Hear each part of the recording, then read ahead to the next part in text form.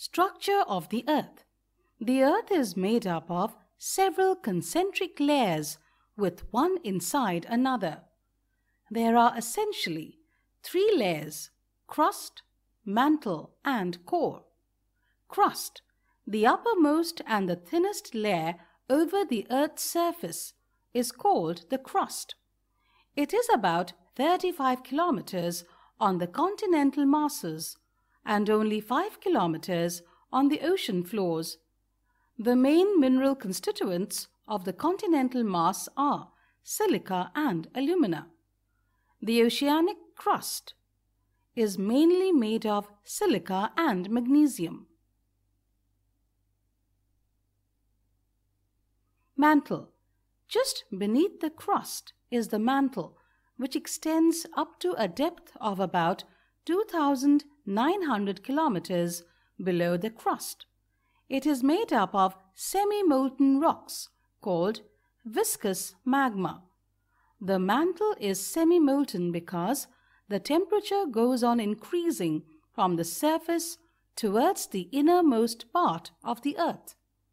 Mantle is divided into two parts, upper mantle and lower mantle.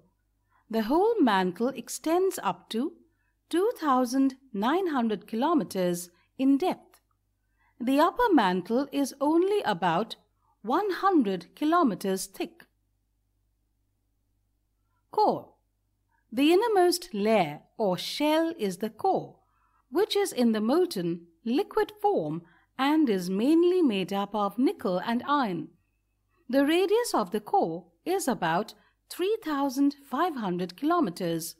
Thus, the surface of the Earth is about 6,400 kilometers from the surface.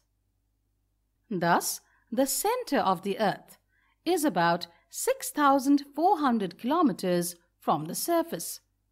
The core is also comprised of two parts, the outer core and the inner core. Because of very high pressure of overlying layer, the inner core is found in solid form and the outer core in liquid form. The radius of the inner core is about 1,221 kilometers and the thickness of the outer core is about 2,250 kilometers.